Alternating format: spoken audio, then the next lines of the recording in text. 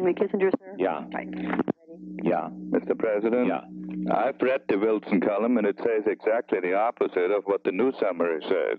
Yeah. It gives exactly our line. Let me just read you the first paragraph. The Democratic candidates for the presidency have brilliantly succeeded in opening up their own credibility gap on one of the most critical questions of the time, agreement between the United States and Russia on curbing the bomb. To a man, these aspirants have made a political issue of the most serious business afoot in international affairs, and to a man they have been wrong. They chorused and parroted the idea that to go ahead with the ABM and safeguard system was a provocative act which would submarine the talks, and that therefore which must stop this program dead in its tracks. Deployment of the safeguard, proclaimed Senator Muskie in May, is a provocation we cannot afford, and then he lists a lot of them, what they all said. Yeah. And then he says, so we went ahead with the ABM system, and President Nixon was able to announce that we had gotten off dead center in the SALT talks. The Russians agreed to move towards an agreement on ABM and offensive weapons deployment, thus breaking a critical impasse, with the secondary effect of exposing the faulty judgment of the Democratic prophets on the Senate side of the Capitol. And it goes on and on like this. Well, how in the world, do you have the news summary in front of you? Yeah. What does it read? Just yeah, I got it here. It says, Richard Wilson looks at Democratic White House contenders and their criticism of ABM, a move which turns out to have helped bring about SALT progress. But what's helped bring about SALT progress is the ABM. It's a poorly written sentence. Oh, maybe that's what they intended. Maybe they were just writing it. I see your point. I see. The sentence is written. I don't think they could possibly have read the column and written it and put it this way. That's right. I see. Oh, no. What they probably meant that the deployment. Yeah. It sure does. It sure creates exactly the opposite impression. You read that then. If you read it quickly, it gets exactly what it says here. What is evident is that Mr. Nixon knows better how to go about moving towards an agreement than his opponents in the Senate. Their faces should become all the redder when they consider that the movement in the SALT talks is accompanied by Soviet initiative in discussing mutual troop reductions in Europe. All of these fundamental and critical problems have been made political issues with a highly virulent contact. From any detached point of view, this is deplorable, and so on and so forth. Couldn't be a better column. If we had written it, Mr. President, it couldn't have been better. Well, I'm glad to see that. You read a news summary, you get the impression that everybody's off it. Maybe they're wrong on the Buckley one. You just never know about. Because we worked Wilson over, and on Buckley they may not have understood that either. And he's a gentleman. Well, he's an honest reporter. And the same with the Alsop column. The Alsop one is quite a good one. The Alsop says, look, this is a tough president. Yeah.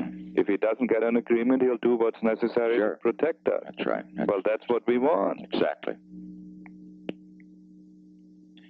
It may be that the fellows, this isn't Buchanan, this is the news summary guys, and they're pretty conservative people, and maybe that they're kind of trying to, they may load it a little. I don't know.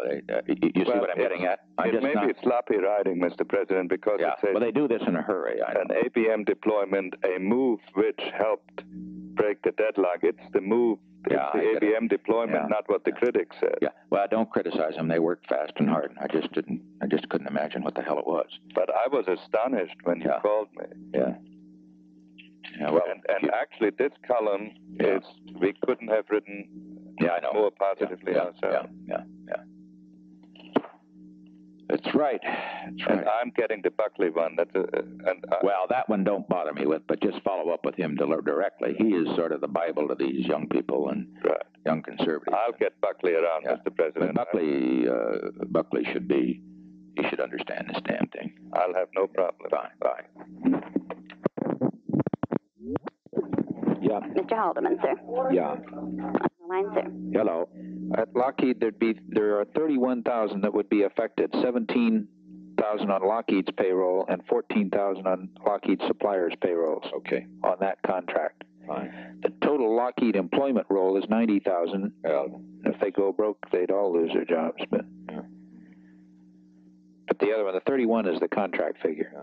Fine. Then on the gun control, it gets a little complicated. We launched a study when we came in because the Gun Control Act of '68 prohibited import of those guns, but not domestic manufacture of them.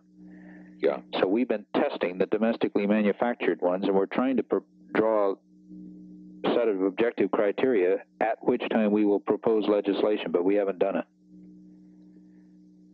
Which would outlaw this kind of thing? No, it's to plug the loopholes. So our legislation would be to require that only guns that met certain criteria could be manufactured and sold. Mm-hmm. And so the ones that can't hit the targets or don't hold up would be outlawed. Yeah. But not necessarily just because of price. Yeah. Yeah.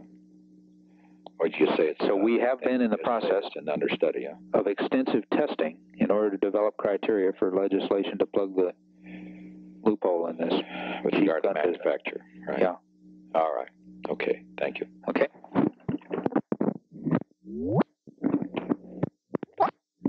Yeah. Dr. Kissinger, Mr. President. Yeah.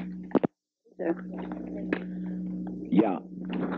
Hello. Mr. President? Yeah, Henry, what is on the SALT thing?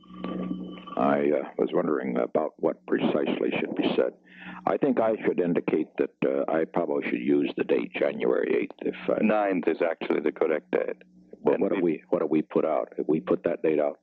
In all the corrected versions. Yeah. All right. On January 9th, I sent a message to the Soviet leaders. Fine. Right. Mm-hmm. And what do I say? The message that I wouldn't go into any greater details, which led to the announcement on May 20th. Well, that will say which led to an exchange, which produced the announcement. Mm-hmm. I would make sure that you'd get in there somewhere that the Soviets also made a major contribution. Yeah. In this discussion.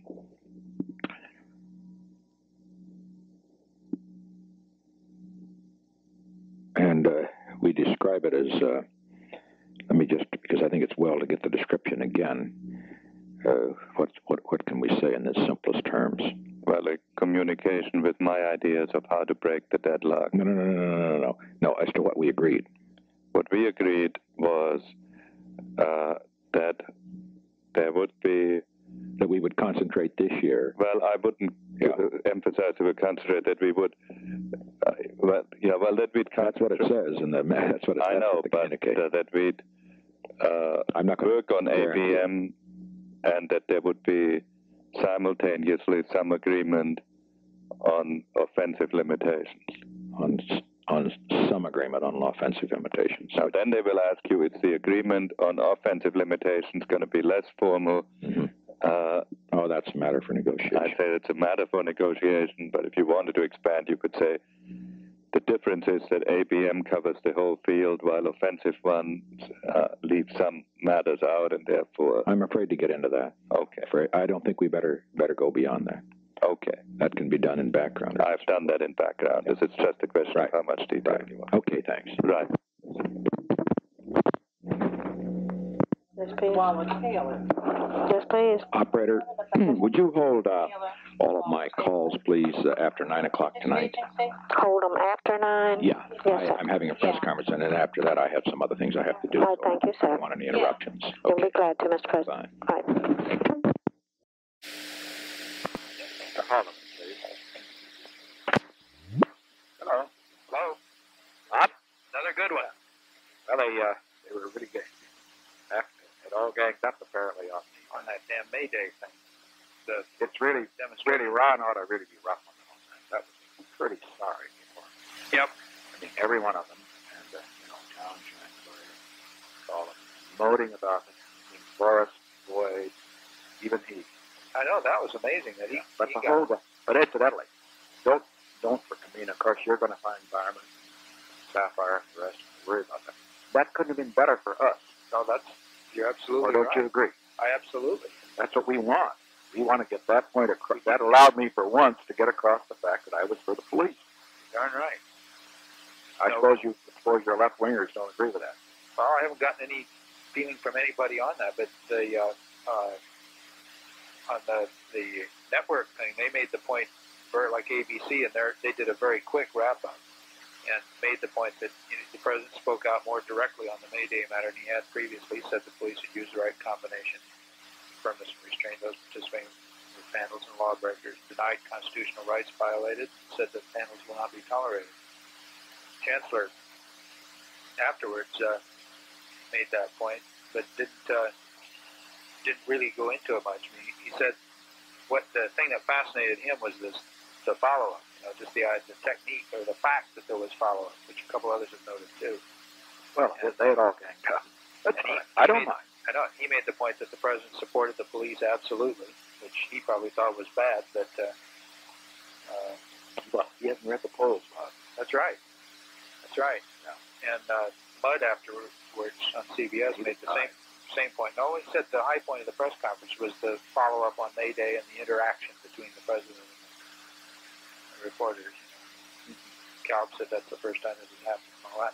But it's kind of interesting. It's just starting to get some of the stuff in, but one call I got was from the mayor of Tulsa, Oklahoma, Robert LaFortune, and he said thought the president's discussion of the May Day demonstrations was excellent. It would bolster morale and spirit of law enforcement officers throughout the country.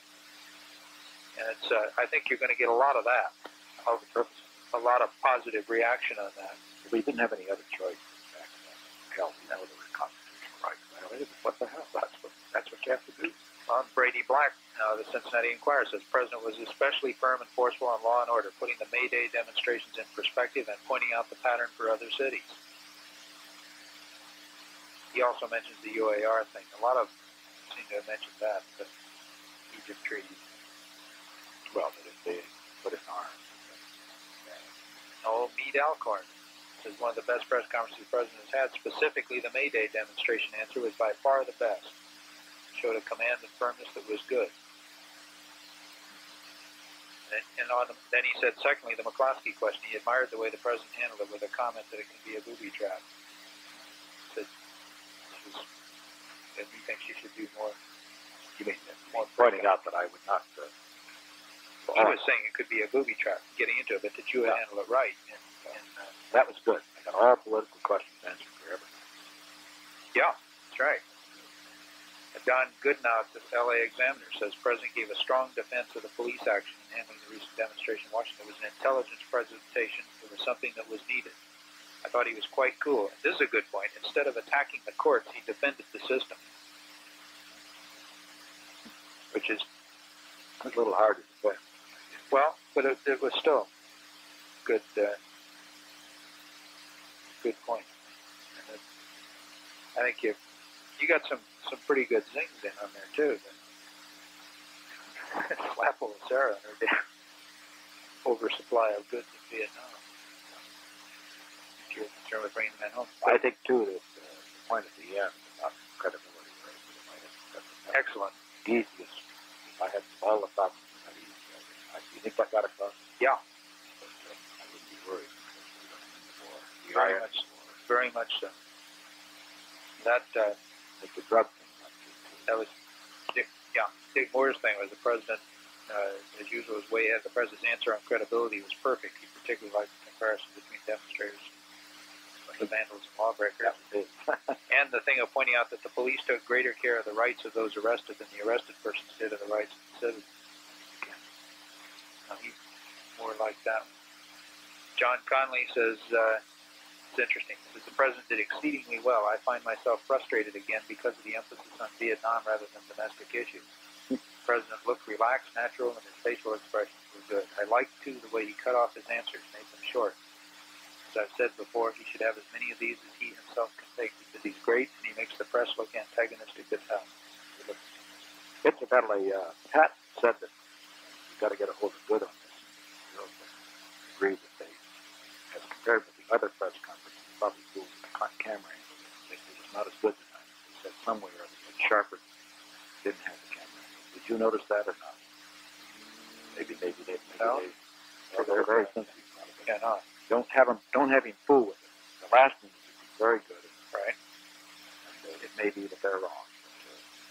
But, take a look, see if they change anything. They should. Because we did have it. It was awfully good. It is true that I had to turn to the right thing. I'm inclined to think what I might do in future press conferences. Real camera. Why the hell do I look at the reporter at all?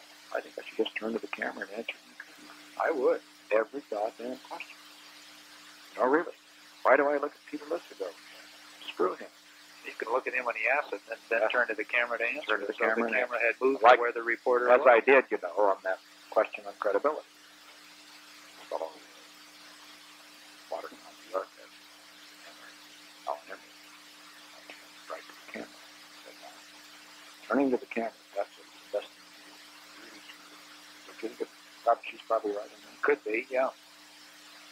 Yeah. And the press doesn't like it, Good God, we don't worry about the press. Goddamn what they do. Sure should. It's interesting though, Bob, that all the big questions they should have been zeroing in on Saul, China, MBFR. They covered it tangentially. Jesus Christ, screwed her out on May Day. Now what the hell?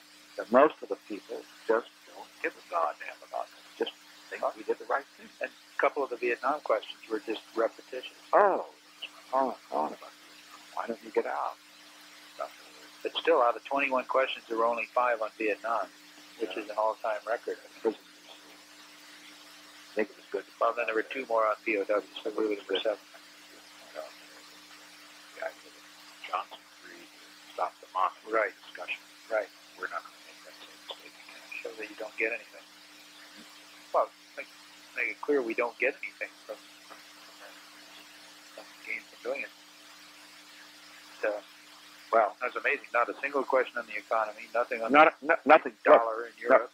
Look, Buchanan had all these goddamn questions on the economy, on the euro dollar, on Steel prices, on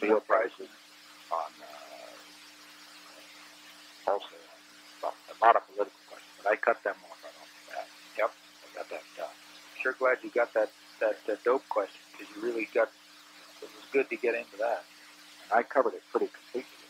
Well, it was a good thing you did, because you didn't get another chance at it.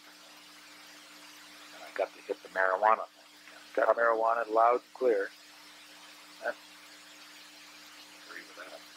But we just got to say a few more things that agree with folks. And I got this this call from the wife of the president of Tuskegee Institute. She says she was particularly impressed with the attitude on drugs. The black. They had all the questions about the blacks. But these bastards are only interested in something that needed it. They're pretty sad. Yeah, they are.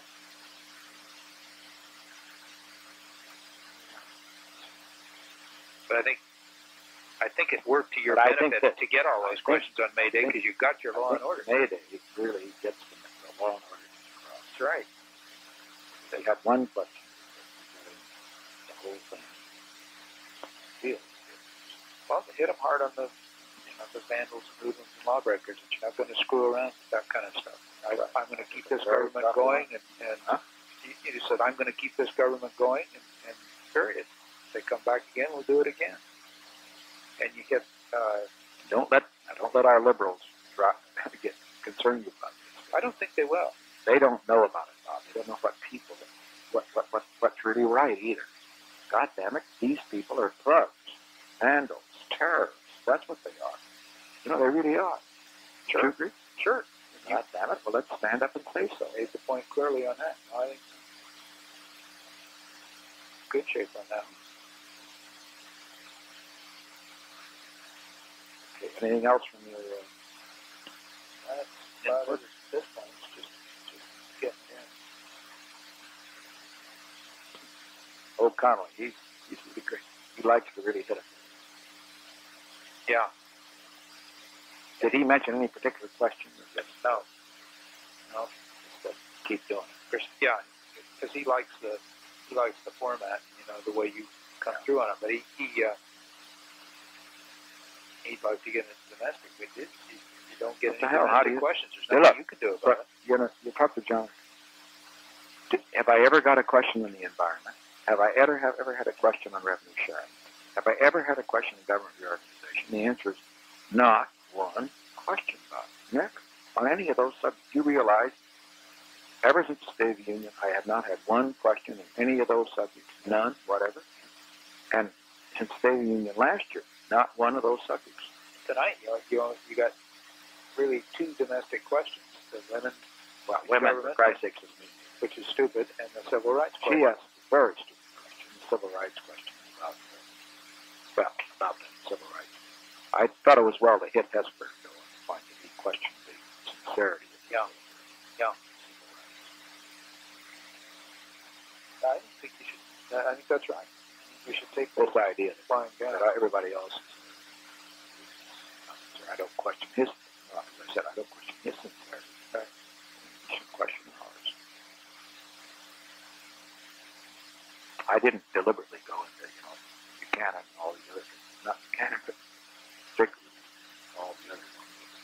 The list of things we've done for Negroes. I deliberately don't do it about it. Folks ain't for it. That's right. They aren't for food stamps. They aren't for welfare. They aren't for more people. Would you agree? Yeah. So I don't say it. I'm not very proud of it. And our polling shows that you rate high in that, which may be higher than you want to be. Okay. Let me know if you get any more. Sure. Okay. That's good. Yes, that's right. Hello? Mr. President, Hello, Henry? I thought it was another spectacular, outstanding. Well, there wasn't, the way they badgered along on that May Day thing was disgusting, but on the other hand, the folks are for us on that. That's what I think, Mr. President. The average person. Yeah, Bob Haldeman told me that he's had call up 2 or 3 editors, and of course they're all a little dumb. They don't know what the hell the Constitution writes everything. Gee, they thought the president was strong on riots. Well, Christ, of course I'm strong on riots, but nobody ever knew it before. That's right. I think, apart from the merits of the issue, what came across to the average person on that one is that you're going to protect the integrity of the government and that you're not going to permit lawlessness to intervene. And that's all they care about. They don't worry really about the constitutional points, do they? Not in the slightest. They don't. And if it's between what you did and what the critics say, they would believe that you were on the side of the Constitution. Isn't it interesting, though, that out of that thing, 6 questions were on that stupid issue? Yeah. Good God, the goddamn thing's over. We did the right thing. We kept the government going. These people were a bunch of dope addicts and the rest, slashing tires, trashing Georgetown and the rest. Oh. Well, you made that point very strongly. I think that part of it, no matter what the statistics say, will turn into a very great plus with the average person. The foreign policy stuff was what we expected. But it was very, very good, Mr. President. I don't think we made any I don't know whether you heard the commentators. No, I didn't. Oh. Well, Cal says the President reinforced the impression that foreign policy is his overwhelming strong point. Nothing but good news in foreign policy. He pointed out that where 2 months ago, or a month ago, the first 8 questions had been on Vietnam, this time the first 6 questions had nothing to do with Vietnam. Yeah, hold just a minute. I'll be just a couple seconds.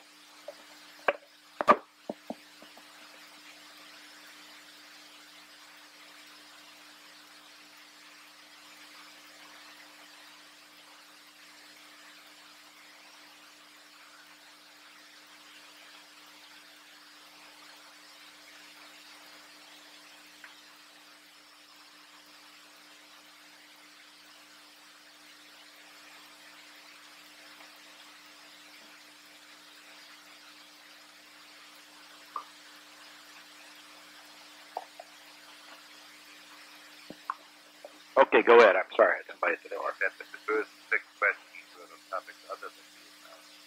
That you made a very strong defense of the Vietnam position up in above all. The thing on a large hand.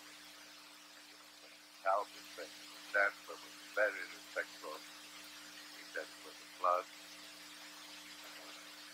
The conference? He was wildly enthusiastic. No, because he asked the question about the demonstrators.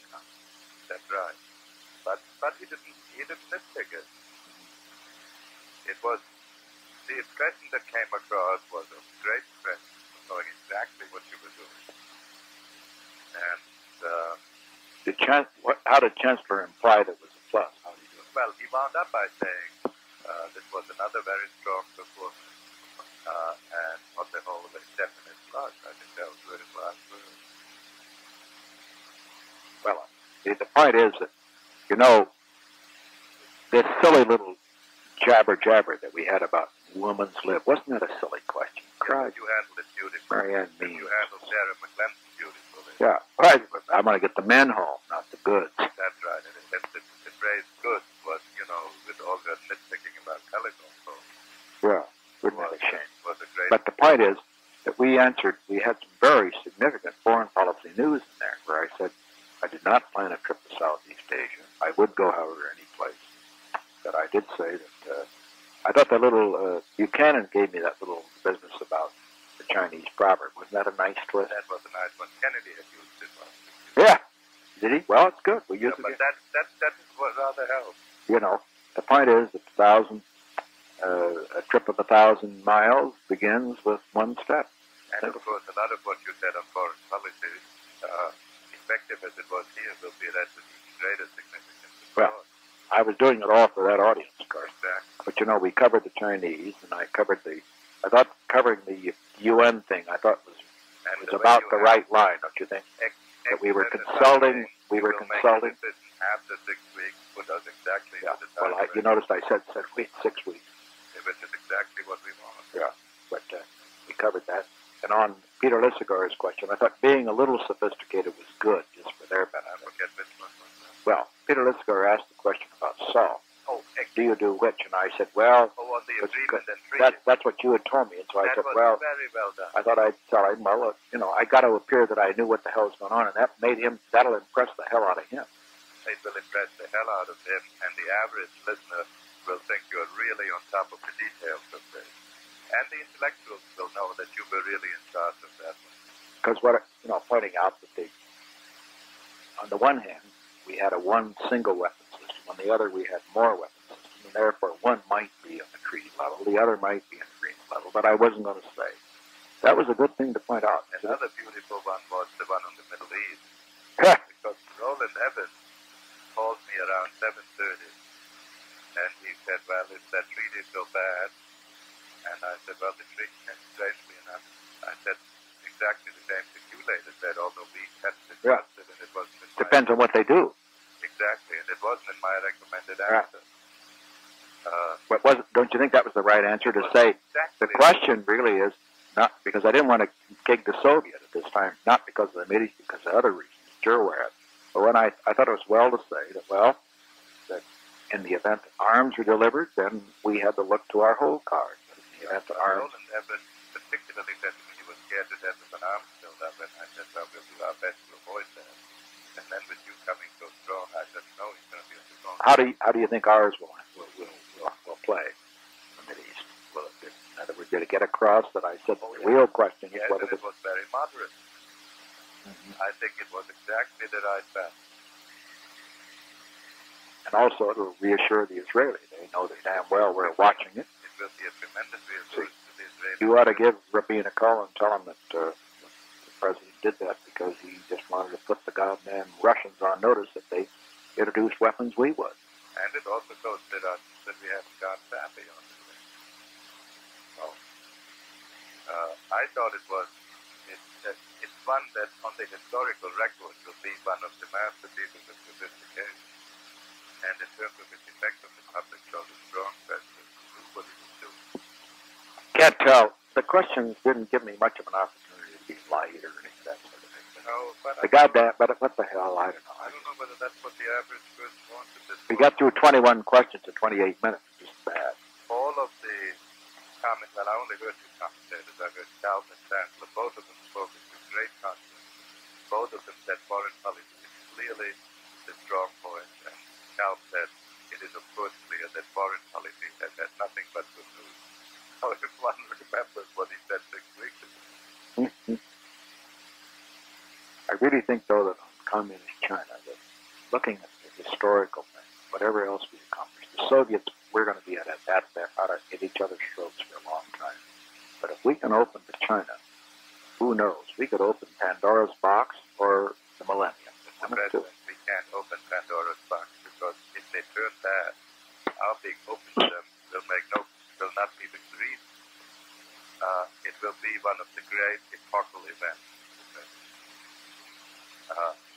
Our opening to them doesn't contribute to it. I don't think we said anything that hurt your conversation. It was perfect. And from the point of view of... and the trade thing, I think, saying on June 10th I will announce it. That was good. Give them a positive. That was excellent. And again, that showed your leadership. I think it was a very, very strong press conference. We don't want, I don't believe, a great drama right now. The people aren't turned up. And the questions were really pretty vapid. Weren't they, though? But I thought much less hostile than in the previous one. Oh, no. They were damn hostile on the Washington. On the Mayday stuff. Oh, they had about 5 minutes of that. Yeah, on the Mayday stuff. They thought they were hostile, but they were really playing for your strength. I loved to answer them. I just wanted to keep on the subject. I think, and also what you said about the credibility gap was extremely strong. I think it was, because looking into the camera and saying, look here, that's the easiest thing we've got, because we're going to end it. And there was one other, and then they were already beginning to get up and ask questions, and you said that will end the credibility gap once and for credibility problem once and for all. I thought it was good to have the opportunity to answer the drug question, not in the Vietnam context, but in the broader context. I thought that was very good. Because otherwise, you just make it appear that drugs are only in Vietnam. Hell, they're all over the world. Exactly. Well, I thought it was an all we'll see how it comes out. But the main point is, every one of these is necessary. I hate their hard work. I hate to go through the egg and produce them. But I think we've got to do them about every 3 weeks. What do you think? 3 or 4 weeks, especially. Yeah. Very good. It isn't worth doing it unless it's on television. Not right. worth doing it. You talk to these bastards privately, or just where they write it. It doesn't get across. It's got to be on television. On television, and another effective thing that was done last year was to go over their head to the editor. When we went over their head in the news briefings to the editors. Hell yeah. That was another effective one. Yeah. But this, of course, is the most effective one because we're talking to 50 million people. That's exactly right. Okay. Thank you, Henry. Congratulations.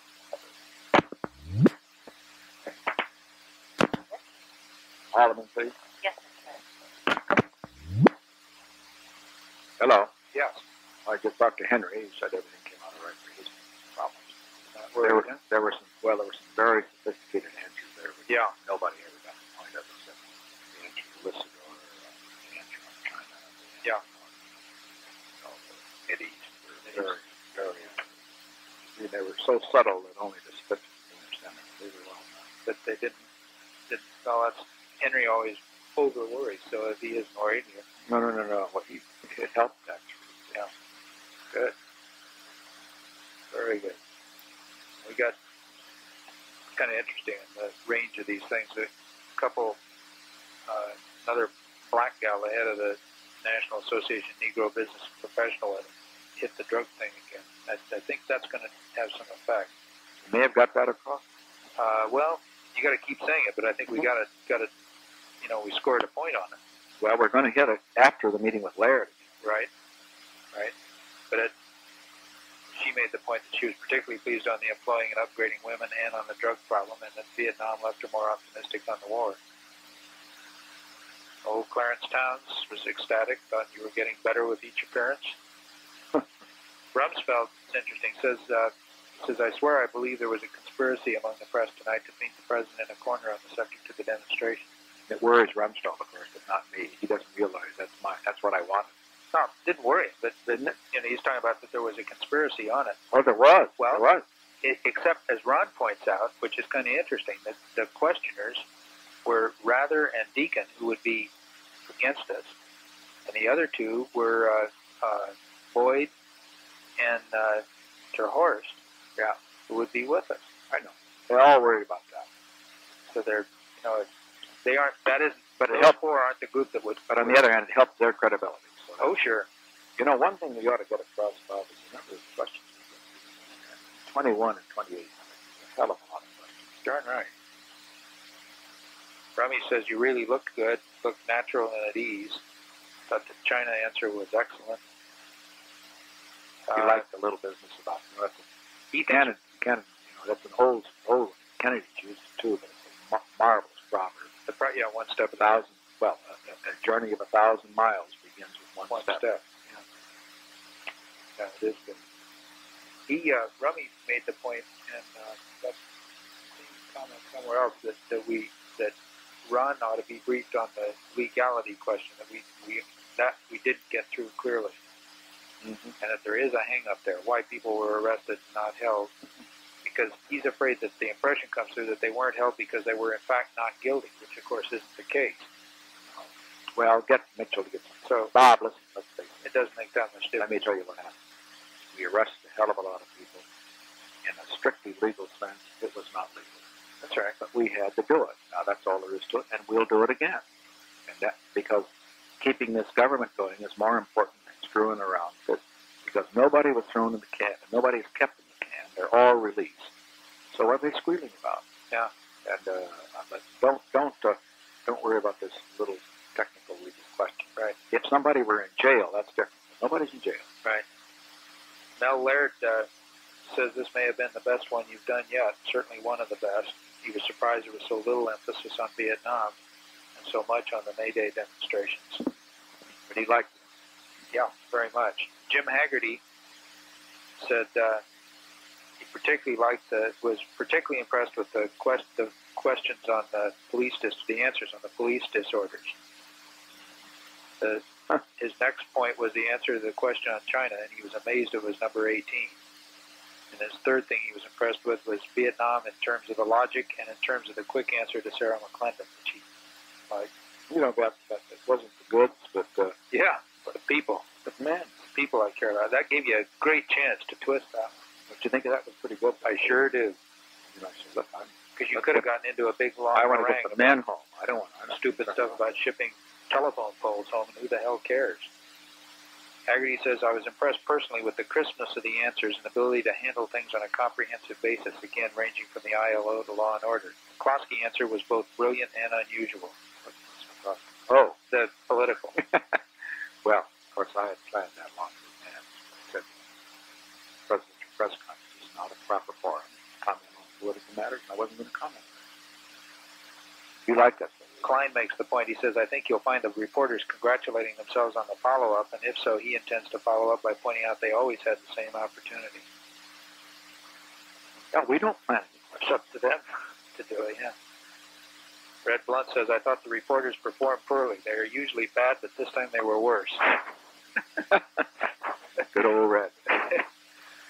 Raj Morton says, I wish the press would cover a broader spectrum. The president does so well, it's a damn shame the American public can't hear what he has to say about revenue sharing and some of the other issues.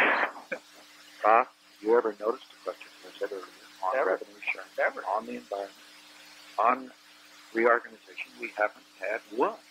Which indicates to me that, well, yeah. Looking at some of these from public officials around the country, the county commissioner in Mecklenburg County in North Carolina says he agreed with your statement on marijuana was his first point. Got into the China thing. He's not very keen on that, but he isn't very informed, so he'll support the president. He agrees with the president on the discussion of the May Day issues, and he agreed on civil rights. He said it's a very big issue in his area, and he doesn't blame the president, but people are unhappy because of the Justice Department. No, that kind of thing. well, I thought taking on Hesburgh on darn right. questioning And that's why he said he was pleased, I'm sure, on the our civil rights. sincerity. I mean, I don't question their sincerity. They shouldn't question ours. Don't you agree? His county supervisor, St. Louis, thought the president was magnificent, more warmth, more color, and better delivery than any of his other press conferences. Who is it? What's his name? St. Louis, Lawrence Roos. Oh, Larry Roos. He's liberal. Is he? Mm-hmm. Good man. I didn't know you knew. Ran for governor. He thought the command of the subject was practically flawless. He prefers the president using the podium as he did tonight. You know, that podium is a hell of a help. I'll bet it is. Well, I can lean on it. Yeah. I can wipe my face when I walk. Yeah. Nobody notices. Says he felt the president avoided the tendency he sometimes has to smile and freeze. He felt he was much more relaxed and his smile came across much more naturally than it does sometimes. And Wasn't much chance to smile tonight. No. Mayor Dyke of Madison, Wisconsin says He's a television show. the president made a good appearance, seemed at all times in command. Length of replies was good. However, he suggests that he prefaced some of the responses with the idea that he'd like to give some background to his response. He thought the responses to the May Day questions were particularly good. He felt the press's question regarding Vietnam indicated they didn't give a damn about Vietnam or his answers. He suggested that some future response indicate we don't want another Vietnam in the Middle East. He suggested that the president looking directly into the camera and talking over the reporters to the television audience did not come across well. He doesn't like that. Doesn't like that. I think most people do. Sure. Approach. And Bill Connors, county executive in Delaware, says he was impressed with the point on the morality of our involvement in Vietnam. POW question was good. Encouraged by the discussion of efforts to normalize relations with China. On the POW, pointing out the fact that Johnson stopped the bombing. He just discussed that we're not going to do it again. Yeah.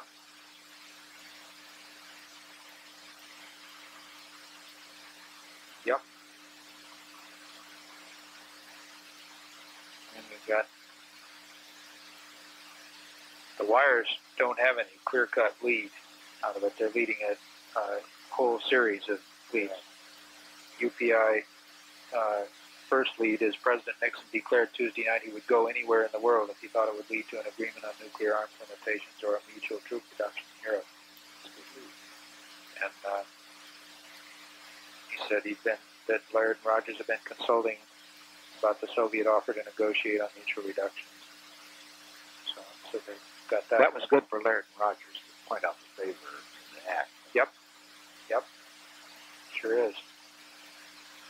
Then second lead was President Nixon said Tuesday night he could not agree with the report of the Civil Rights Commission, which accused his administration of retreating from earlier strong effects.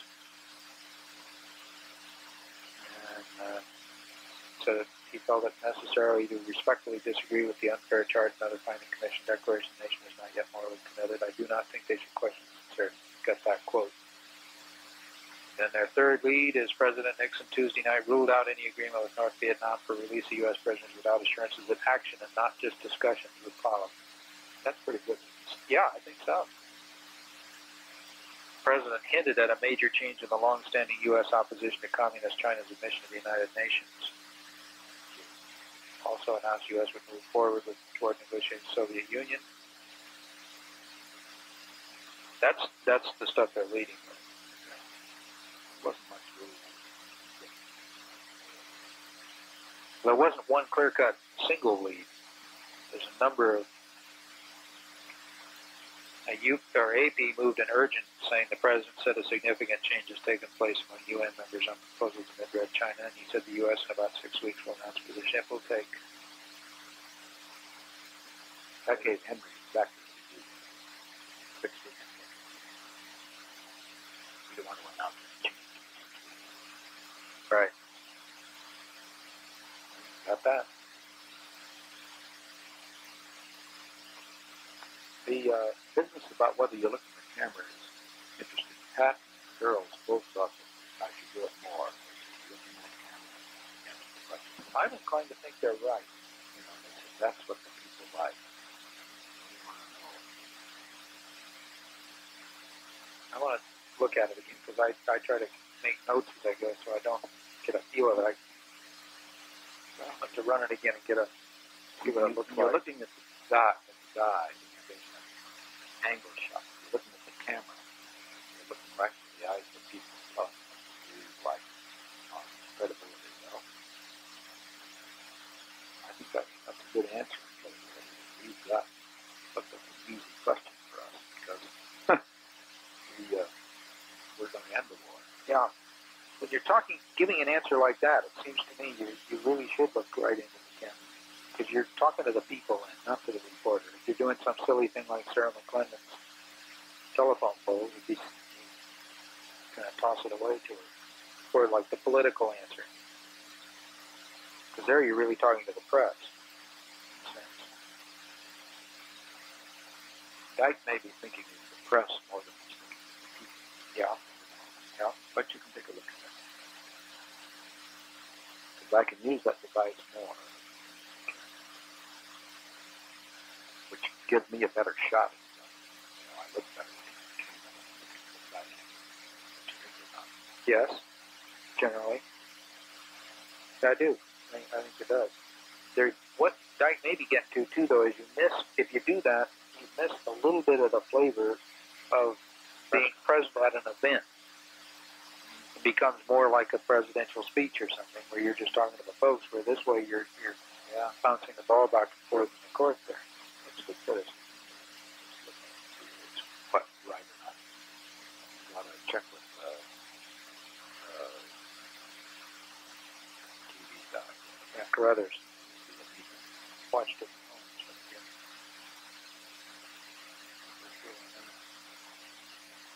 I sure think, though, that yeah. What do you think? Oh, yeah. I can move around. Definitely. I think you ought to always have it there. The next thing we ought to look at, and you ought to think about a little bit, is whether that podium is exactly the way you want it. Because, you know, whether it ought to be a little higher, a little wider, or anything. You know, we might as well get it just precisely right. Why don't you all look that over? It's really what's the most comfortable for you. Well, also what looks best for the folks. Yeah, yeah.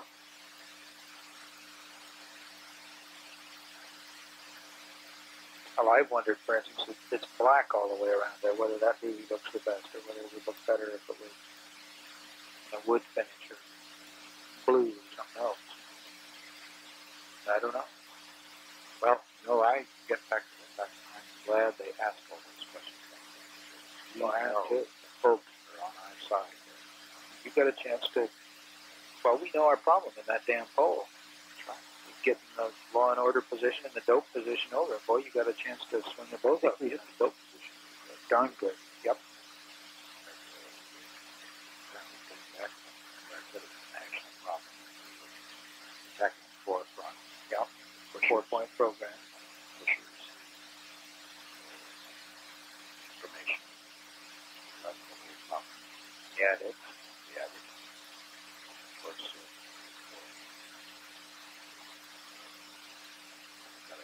Supply. Yeah, supply. Supply, addicts, pushers. Punish the pushers. And information. Massive information.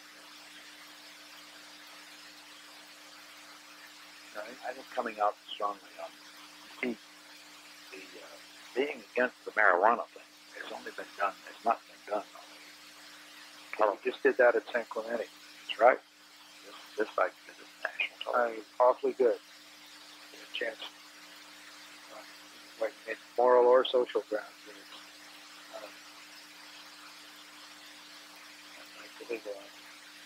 Isn't it something, though? Old Roger's right. They don't ask anything about revenue sharing, parks, environment. They've got nothing about those things. I know. Amazing. It really is. Anybody else? No, that's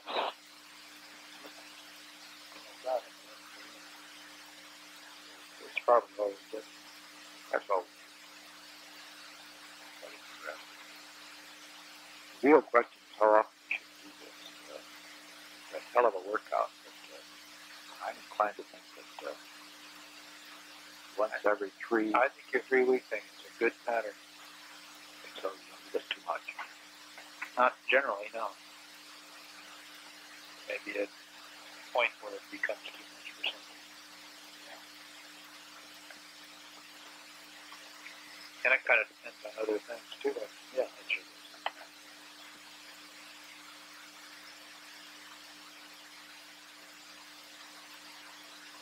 Well, okay. Anything else? No, sir? That's about it.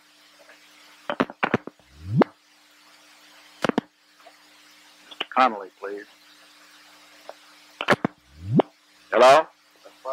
How are you feeling? Well, You I'm sound not sure I feel a whole lot better, but I feel better after watching you tonight. I thought you did exceptionally well. well. You know, I was just saying to Bob Haldeman. He just told me about your call.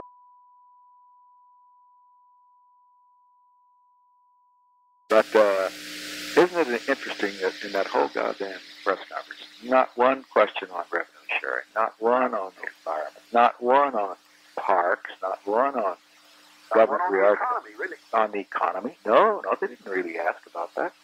But these guys, I'm glad they badgered me on the Washington police because, boy, that's our issue.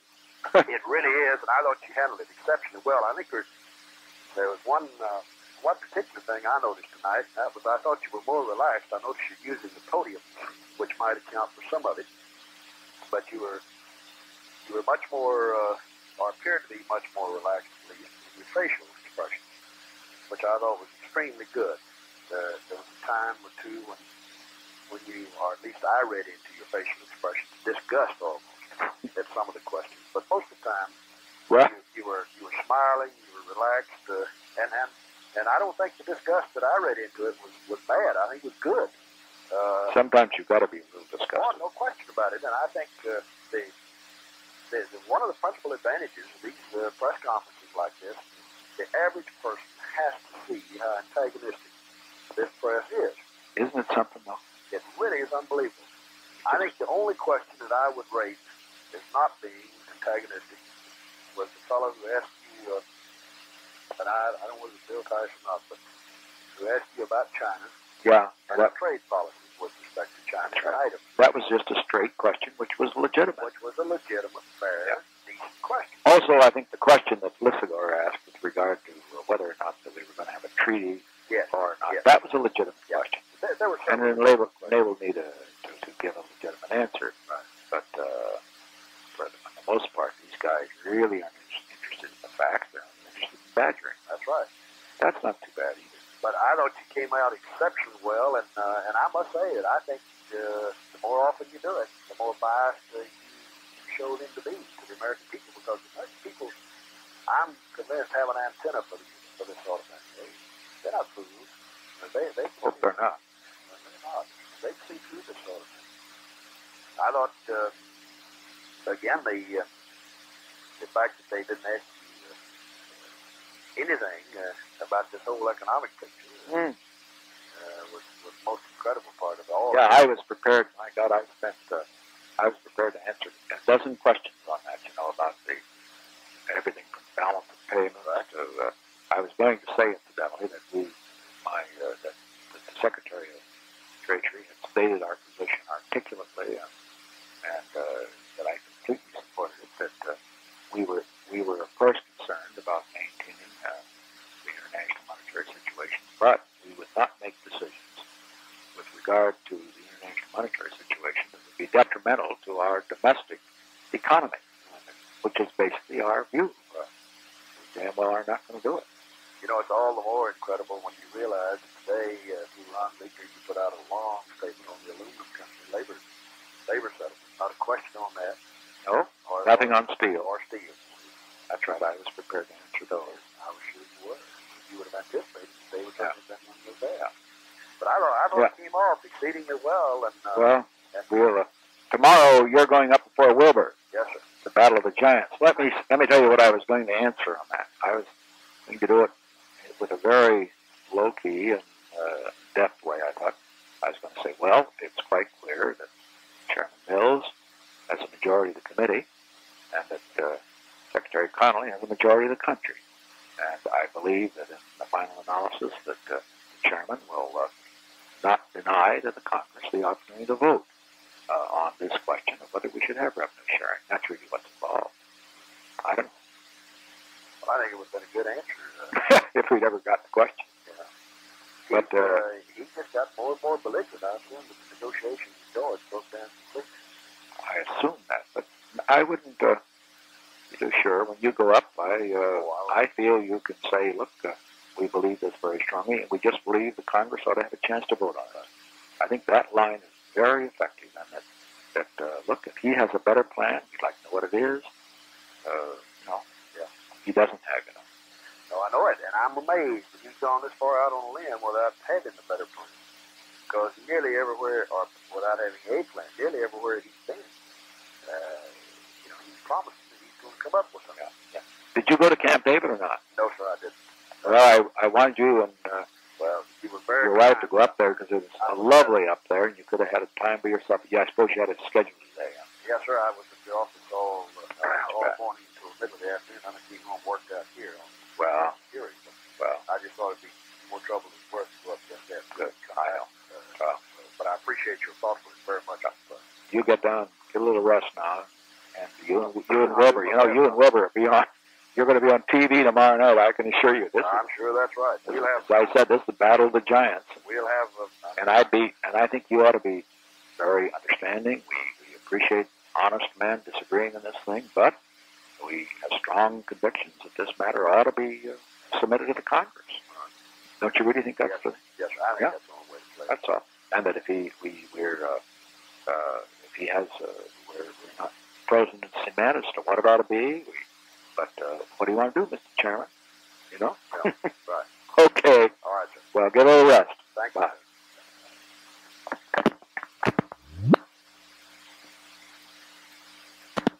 Woods, please. Hello? Hello? Hi, that was marvelous. Your little friends were really trying to get after us, weren't they? Well, and they're also doggone stupid. They got to read their questions. Yeah. And they were nasty. Yeah, well. Well, they weren't. They were really rough questions, and they really stayed with it. But boy, you just answered beautifully. The expression was great. It was just marvelous. Well, I wasn't rough on them, but I thought it was very important to tell the American people that we weren't going to tolerate these demonstrators. You know, that's right. What was beautiful was that you were not rough on them. You answered. You were just great. It was very good, and they didn't annoy you. You didn't let it show us. They did, and it really was excellent. Well, they were. I thought it was good to get across that credibility question to say, look. Oh, that was marvelous. Look, we're gonna. After all, it's an easy one because we're gonna answer that with what we do. I think that got across. I think that was just great. And when you smiled and said you wished all your problems, were that easy, it was just. I thought it was just absolutely perfect. But I was. Somebody was saying, gee, they really asked so many questions about the demonstrators. And I said, gee, I was glad they did because the folks are for us on that issue. Well, that's right. And you very patiently each time said that they were not that peaceful demonstrators had no trouble here. These were not peaceful demonstrators. It was just great. You said it just right, and you never, you didn't lash out. It was just marvelous. I suppose they told you John Mitchell called and said. No, I didn't hear that. Oh, he called for you or for me, and he said that he thought it was absolutely great. The job was just very, very deft. That he was sorry that the Justice Department gave you so many problems. He thought you handled all the questions just right, and he was very pleased. He thought it would make a very interesting study to have somebody analyze the questions and the way they were worded. All these people are just more concerned about the rights of the people who want to stop the government. Well, that's right. Want to not have their tires slashed or their garbage thrown all over the place. Yeah, the ones who want to go to work and be good citizens. Nobody cares about their rights. So I thought it was great, and they were sort of stupid to keep pounding that question because it really gave you a great chance. That was. Oh my, yes. And they're, some of them when they ask questions, they just look so evil. Don't say that. Yeah. Oh, just straight out evil. But it's really fantastic. But it was a great job. Okay. Okay. Take care. Yes, sir. Edgar Hoover. Thank you, President.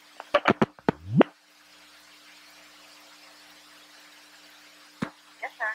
Mr. Mitchell, please. Thank you. And Mr. President, I have Mr. J. Edgar Hoover. Oh, fine. I'll take it. Mr. President. Hello?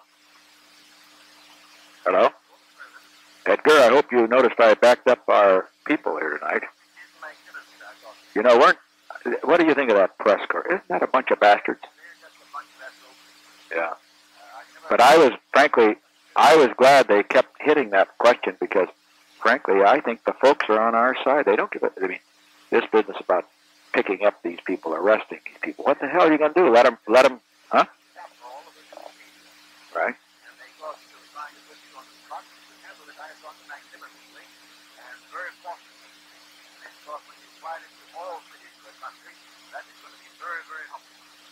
Well, we have to do that.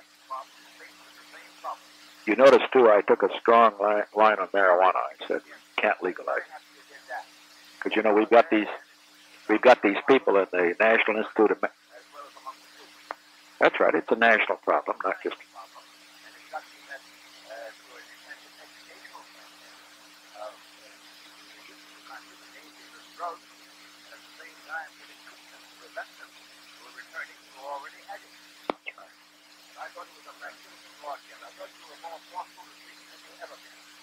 Well, I'd like to have...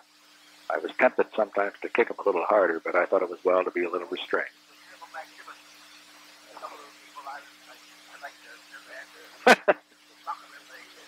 That's right. That's what I felt.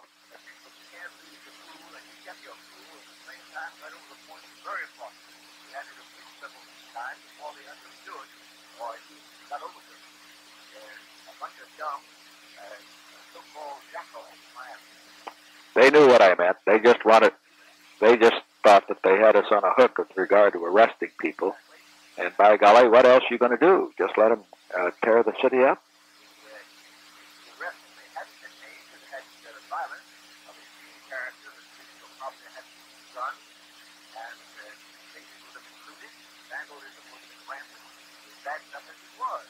It sure was. Right.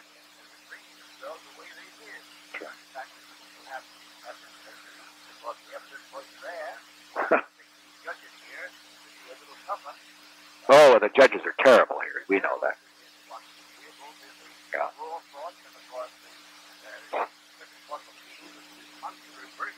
Yeah. Yeah. Yeah. One of the reasons the lower courts will not act is they know they'll be reversed by Bazelon.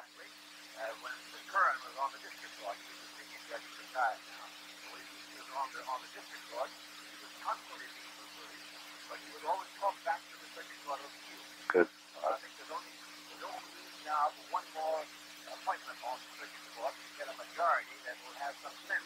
Well, if we can get it, we'll get one.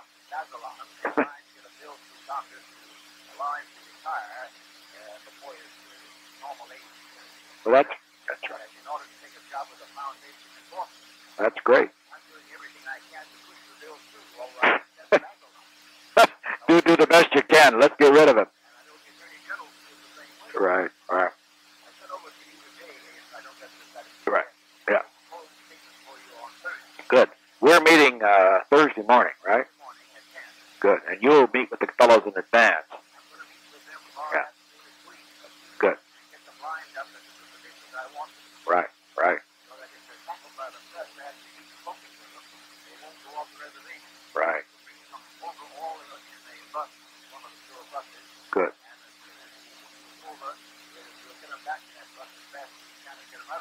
Okay. Good job. Good. That's right. Load them on. Yeah.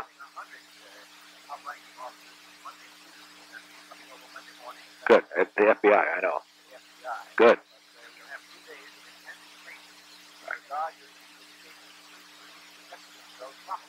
Right.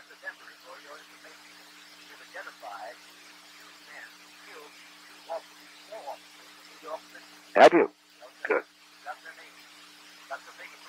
Good. Yeah. All right, what are they, blacks? Oh, God.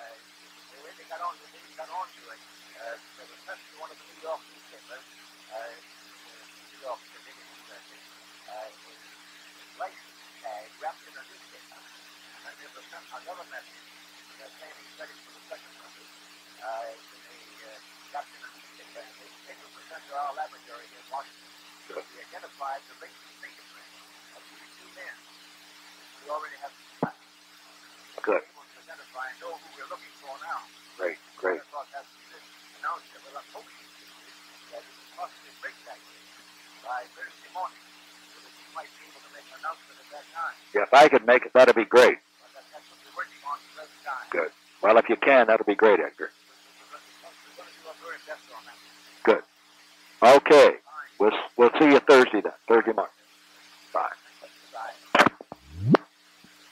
Hello. The Attorney General, Mr. President. Yeah. President, Hello. I'm sorry that this department gives you so many tough questions. No, as a matter of fact, I think that it was good that they tried to keep that subject up because we're on the side of the angels there. You know, you rammed it home 3 times, and I thought it was great.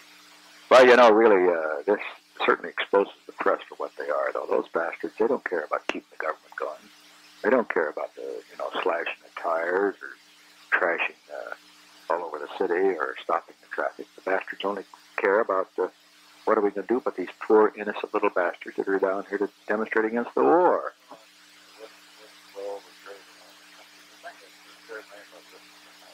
They all had speeches tonight, but They sure did, didn't they? they really did. And Yeah. I'm sure to everybody that viewed this thing tonight, it was so visible. It must have had a tremendous reaction. We hope so, yeah. Well, I was thinking that somehow or other, I think the word I was going to ask is that press conference, they don't need these diatribes and public statements that they often want to question. But Yeah. here they were again on the same old tired, worn subject. Right? They thought they were going to make brownie points on it. I'm so glad that you got off the question, put forth what should have been said to the public, and I think the public accepted it. Well, anyway, we ought to have a good meeting on Thursday with these people and try to get something positive out of that. Well, I'm sure Because we really want to get this law and order and the dope thing too. That thing. And I've tried to put that in the context, as you notice, not of just of Vietnam, but of the nation. We just don't want to. That would be a bad wicket for us to say that the problem is only dope in Vietnam, which is ridiculous. Well, this is absolutely true because Vietnam's a long ways away. Most people are what's going on at home. And I hope But there are only 200,000 left over there, and there are millions here that are exposed to the damn dope traffic. that's absolutely right. And I'm sure that Bud Krogh and the rest of them are working on all of our departments are working on the programs that come out, and I think that'll be a real plus factor when it comes. Hopefully it won't be too long because this has become they've really generated incredible, and perhaps right. So this is a serious problem. Oh, it's a terrible problem. I mean, terrible.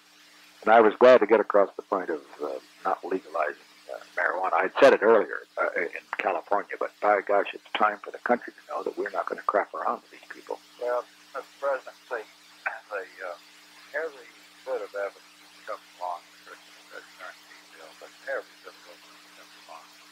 It's very hard to think that hard narcotic addicts come from American fermentation. And my opinion, I think that's completely Well, as a matter of fact, you could say it's kind of like cigarettes and cancer. You cannot prove that cigarettes lead to cancer, but all the evidence shows that those who smoke cigarettes are more likely to get cancer than those that don't. Well, And so it is with this damn thing. I think it's even closer than this. I really do, because that's tendency that results from it. Yeah. Sure. Well, of course, marijuana is an escapist thing, so they escape into the bigger escape. Well, after they've tried that for a while, they don't have the bang out of it, they're doing bigger and harder.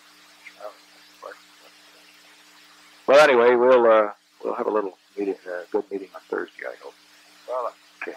one of the fascinating things intriguing, I guess, is that true. They have the chancellor in the big city of my daughter is almost complimentary.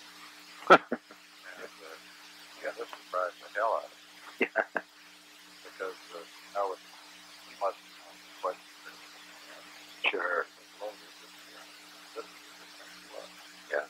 Well, Well, keep slugging them.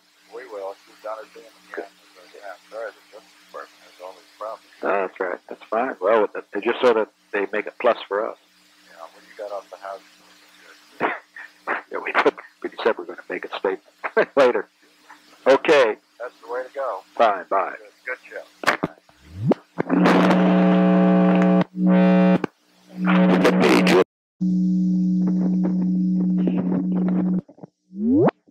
Yeah.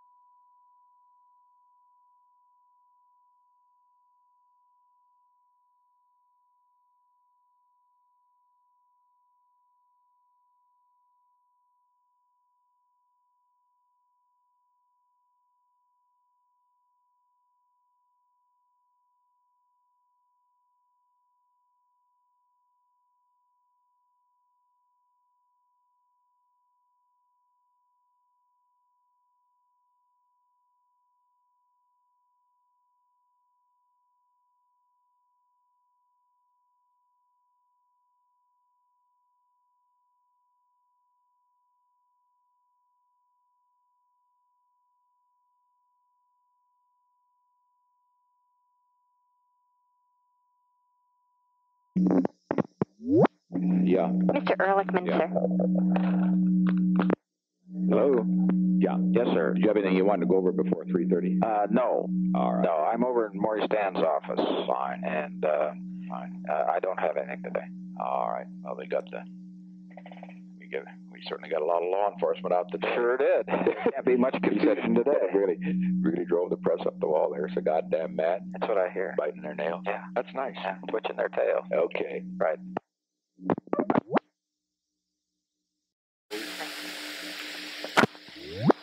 Hello? Sir. Hi, Bob? Yeah. You home? Yes, sir. Yeah. I was thinking that after our talk with Dole and Mitchell, that probably we ought to start our one-man responsibility thing here. Things like on voters. We got Finch, flubbing around. Mitchell, sort of talking about it. Dole, right? Nobody's really doing anything. Nobody's really responsible. We sort of need to, I don't know, the bargain operation. Don't you think maybe that this is something that somebody should take and get quite excited about and do a good job? Yeah. Or is I really do. I think it's a tremendous possibility. I mean, we got young people, that want to do things. We got junior chamber guys that would love to do it. We got women that want to work. What the Christ are they doing? I mean, you know what I mean? What more could they do that is more important than this? I think that really gets down, though, Bob, to the whole business of responsibility. But I don't think we really got it now. What do you think? I think that's right. National Committee floats around, everybody else talks about it. Bob never will. She never will. He never gets down to it.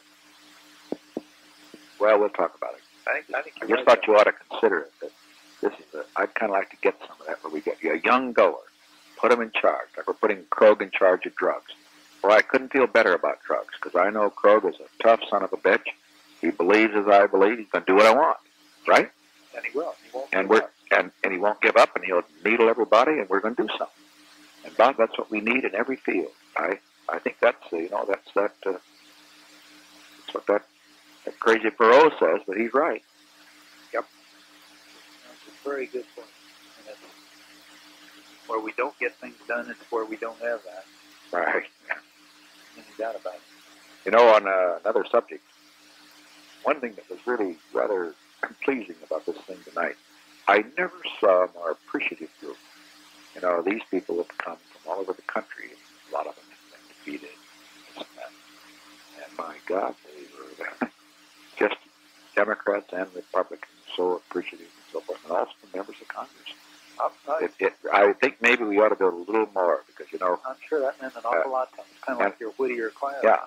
And another thing, I think we might do a little bit of that with the members of Congress on a social basis. Just bring them down for a cocktail, come down, choose. We'll find a reason. It's an awfully, gets a personal touch to it. You get personal loyalty that you never get out of that sort of impersonal business of bringing them down to the cabinet and briefing them on something. But they were really great. These people were just so moved by it. I was surprised. We forget the power of the White House. Well, we tend to. We sure, play it with people that it does mean something to, and that kind of group it really would. Rather than having John Gardner for the 18th time, have people like this, and have others, that's one of the reasons this police chiefs was good. Right. They'd never been in the cabinet before. Right. But they feel for them. And they thought it was marvelous. They said, no president ever did this before, and they're right. That's what we ought to do, is more and more of that kind of thing, and less of the...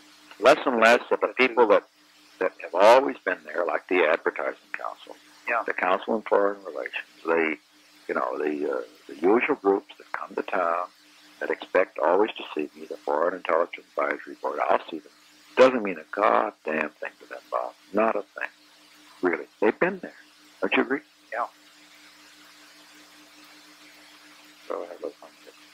I thought Dole seemed to be a little concerned about the poll business and so forth. We've got to keep his dauber up, I don't think he's always concerned about the POW thing. I know. He has about 4 that I understand. He deals with all the time, and they yeah.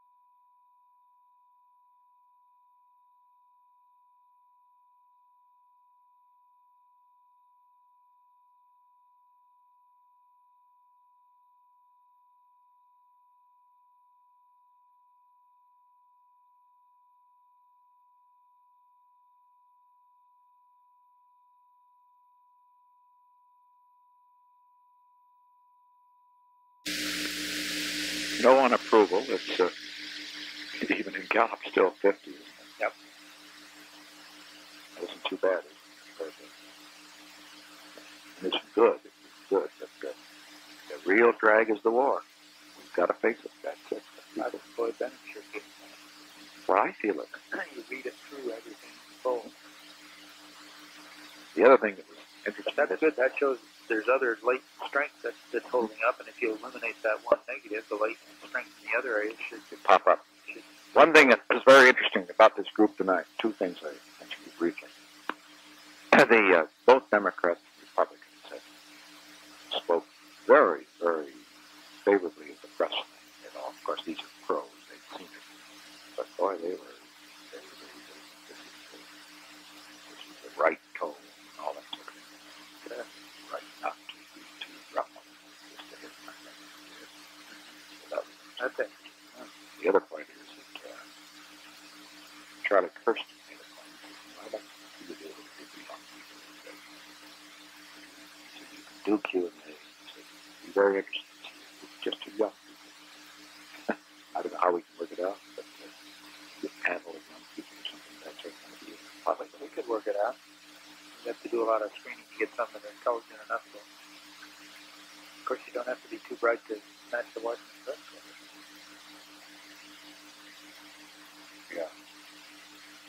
problem with a Q&A with a panel of that kind is that They say it's a fix. well, or either they say it's a fix on the one side, or that, and also you get the kids on it tend to try and get real gussied up questions, grandstand stuff. I think we might do is to sometime go to some young group and just say, all right, questions, kids, and let them pop up. Yeah. And take a look. At Rochester, I'm considering the possibility of just making media Q&A, which might be a different way to handle that. That's right. Let the cameras be in and all that. You know?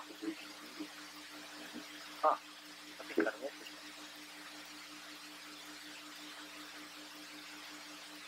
How are they going to handle this unemployment?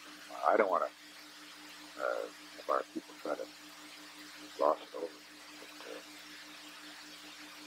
They're just going to, I don't know, they were debating whether to try and make a little explain it. Or, explanation and make our point. And I think we've got to do that. I think we yep, should. we've got to do it in order not for people to get too depressed. For not to get depressed, also so that we don't look like we only explain the good news and ignore the bad. That's right. And I think if we just take it, it's good for our people to say, you know, well, yeah, that's Quite aware of it. That's what the president has said, that unemployment, point out the president has said that the unemployment is the major factor, and we're working on it. That employment is going up. We've got to have it go up more because of the increasing, point out the favorable thing, more people employed, but that we need more to sop up the people that are being let out of the armed forces. Well, we'll talk about more. Get that across.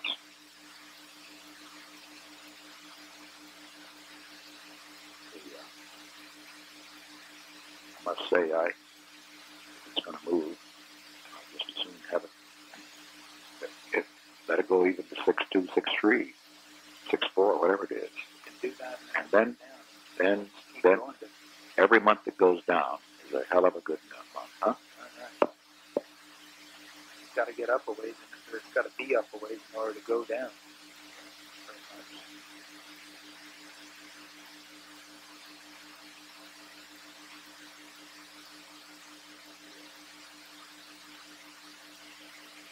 So think about this, young. Okay?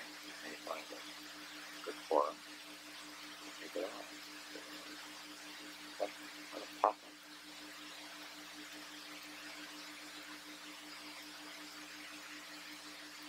Maybe something in the East.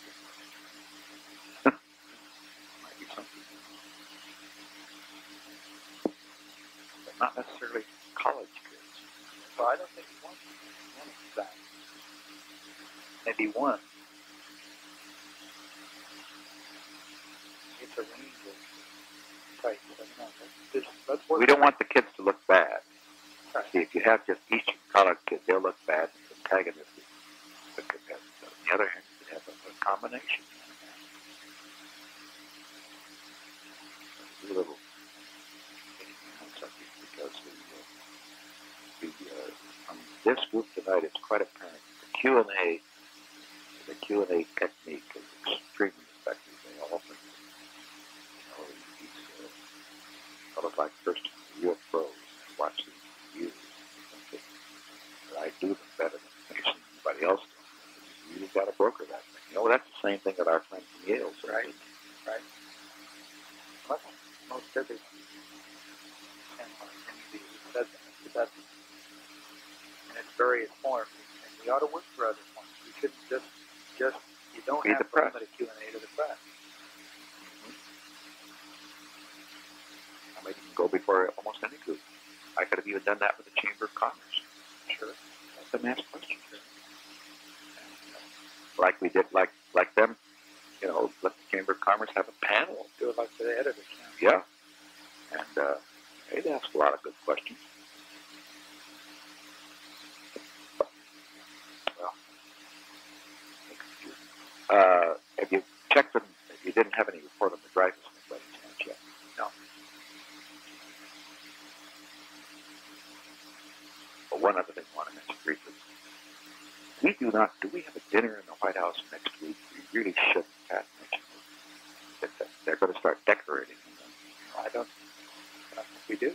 She said on the 8th, she thought we had a dinner, and I said, I don't think so. 8th? Do we have one of those more advanced groups? My view is that if we do, we've got to put it at the Blair House or something. You see what I mean? I don't want to. Yeah, I don't have my calendar right here. It's in the other room, but want me to check it? Would you mind? Just a second.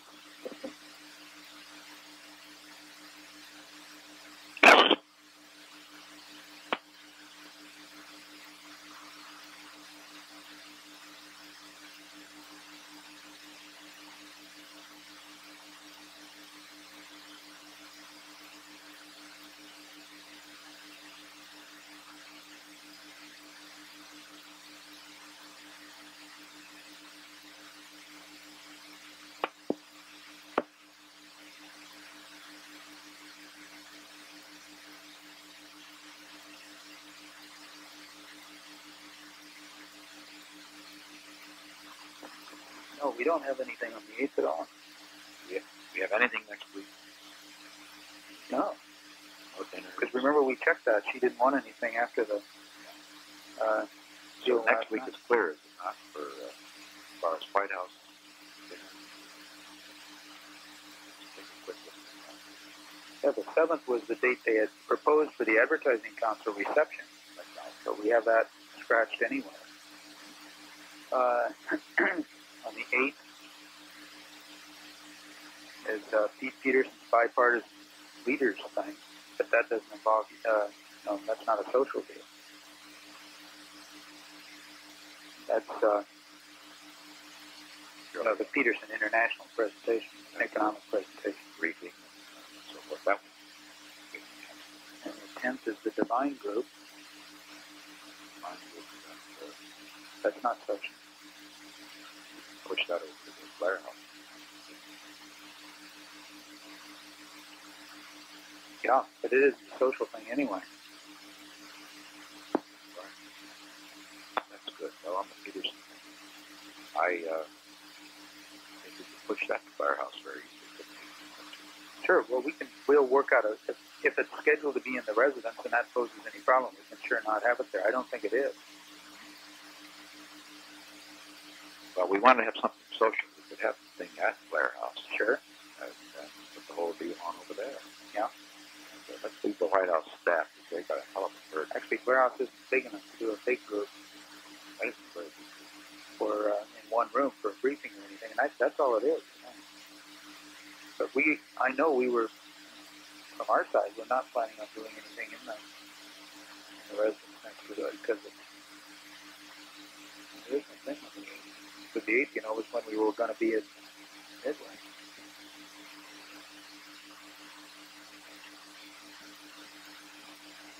Okay, well, I'll have to look at that in the morning. Schedule very clear from the White House ready. Yeah, right. We sure will.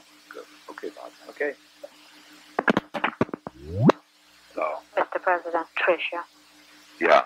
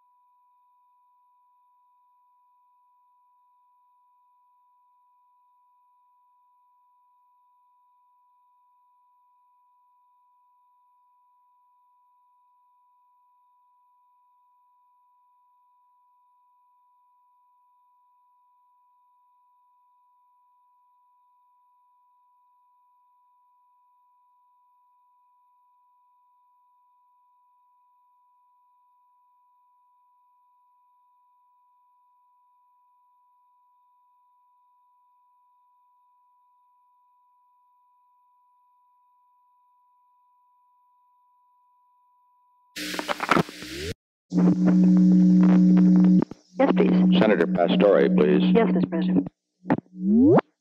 Hello? Mr. President, Senator Pastore is at the airport now, coming in from Rhode Island. He'll be in his office in 15 minutes. I'll have him call you. Fine. You get Congressman Hosmer, please. Hosmer? Right, sir. Craig Hosmer. Thank you. Yeah. Congressman Craig Hosmer, sir. Ready? Hello, Mr. President. Since you missed our meeting when we had on breeder reactor, you know, I wanted you to know that we sent the message today, Craig, but that I just told Ziegler to tell the press that it's a bipartisan effort that you and Hollifield and so forth had been bugging me about it. The one thing I wanted to tell you too is that Hollifield was there last night for the 8th Club thing, and I've told the people around here, now this has got to be something we play very close to the vest, but I am being ruthless on one thing. Any activities that we possibly can should be placed in Southern California, in this field, and also in the saline water field. Good. You know, we need the jobs. We need to sop up those aircraft workers. Now, we're going to do a couple of new things on water, for example, and I've decided to throw one big plant into Southern California. I mean, you know, a big one of these implementing.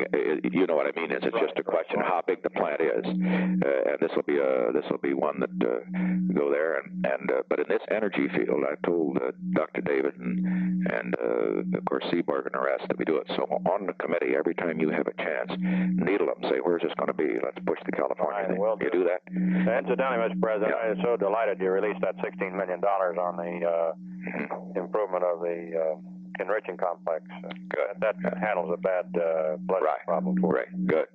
Unplug some. Well, they told me you were interested in it, and I said, well, if Hosmer's for it, I'm for it. Thank you very much. Well, good, but I didn't want you to know. I wanted you to know that I was aware of your interest, and oh yes. But you were out in California at the time of the meeting. You see. Chet has worked very closely with me. Well, he told me. As a matter of fact, he told me on the plane going out. He says, "Look, Hosmer's and I have just been like together." His statement that he's given. We've got special orders this afternoon, and he does nothing but compliment you for 17 pages. Well, if you talk, you might say that I called and expressed and pointed out that this was a bipartisan initiative, and that the problem was there are two things. The problem of more energy is bipartisan, and the problem of clean environment, a clean source of energy, is bipartisan. And this is something that we're going to work together on and all that. Okay? Fine and dandy, sir. All right. Thank you very much, Mr. President. Well, if they want. Mr. President, is Senator Pastore returning your call? Do you want to take it now? Yeah. Fine. There you are. Hello? Hello? I just wanted you to know, John, that I just sent to the Congress today the energy message, and I told my press secretary, Ron Ziegler, to point out that this is a bipartisan effort, that you and Chet Hollifield joined with Hosmer and others, and that without your help, we wouldn't have come this far. Well, you're so kind, and I'm going to go on the floor at 12 o'clock after your news release deadline and make a statement to that effect. Well, I appreciate it. Well, I think it's a wonderful... When you go on, if you could, I would appreciate, if you like, you mention the fact that you and I have talked, and that I emphasize that I consider this a bipartisan effort, and that this is one that we should that goes far beyond any other considerations, and that you fellows played a major part in getting it through. I shall do exactly that. Fine. It's a privilege to do it. And Good. Thank you very, very much for calling. Good. Thank you. Yes, please. Attorney General, please. Thank you, Mr. President. Yeah. The Attorney General, Mr. President. Hello. The President. Hello. Yes, Mr. President.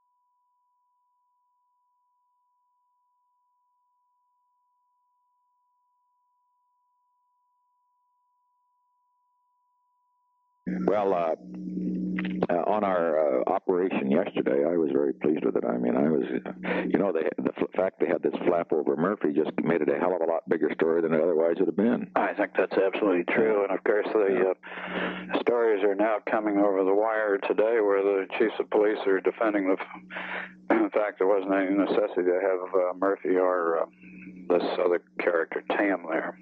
Yeah. So they're still stepping up to bat. We couldn't have everybody, and it's the room only holds so many. In any event, I think the controlling factor was that Murphy had criticized the chief here. The hell with him. I mean, we're not going to. Absolutely. I'm not going to have him in the room because we had unanimous opinion on that, and otherwise, with Murphy there, we'd have had a Sarah ball. Well, in addition, that had been an insult to Jerry Wilson to bring him down here. That's right. That's right. And what was done in the city. Well, he isn't considered, John, is he, to be a great chief up in New York? No place.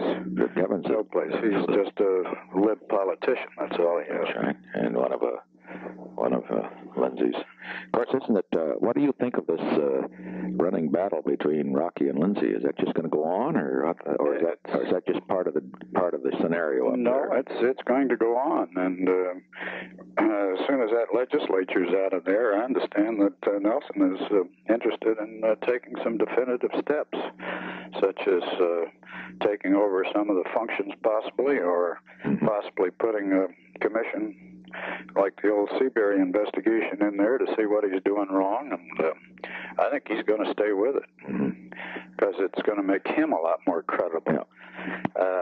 Rockefeller has been refusing to meet Lindsay's state aid request for the reason that Lindsay is not properly administering the city and expending his monies properly.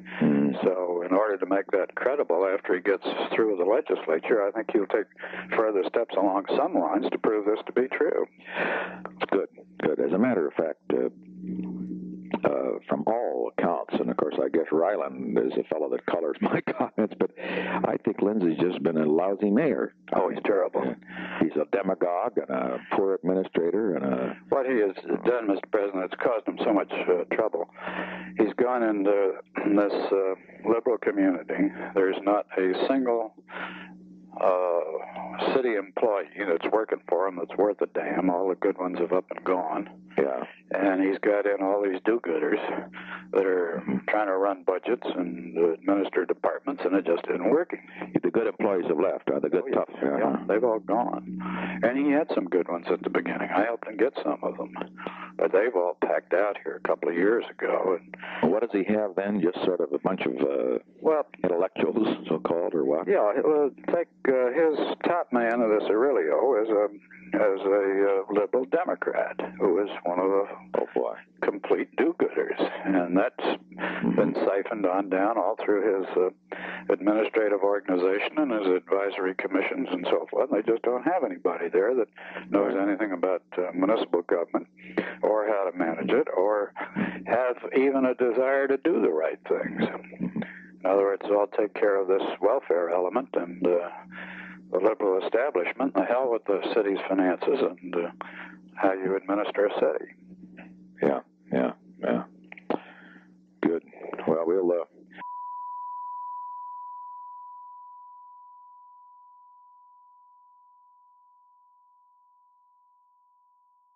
And John Lindsay's going to make a commencement address in New Hampshire this week. Lindsay is? Yeah, that's he's nice. got 3 speeches, I understand. He's having quite a bit of difficulty to decide which one he's going to use.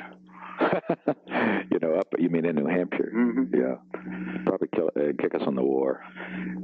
Undoubtedly that, but he's got one of them that's real hard and then a middle of the roader and a lighter one, and it may give some indication as to what he's got in mind. He hasn't got very many places to go, but his people are still toying with it and looking around.